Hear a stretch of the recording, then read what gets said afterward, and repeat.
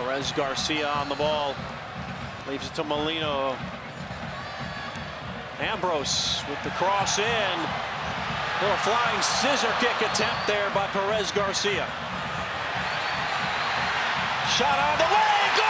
Orlando City. Cristian Higuita says thank you very much. It is 3-1.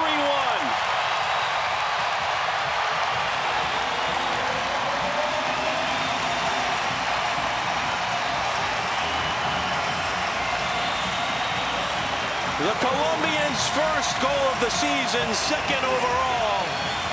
Lions have their 2-goal cushion once more.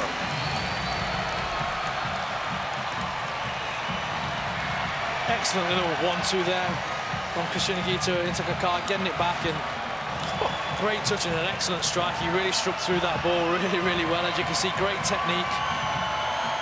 Arms up. It's not an easy technique to do when the ball's running away from you like that, to keep the ball under control like that, and excellent finish into the top left-hand corner there, or middle of the goal, should I say.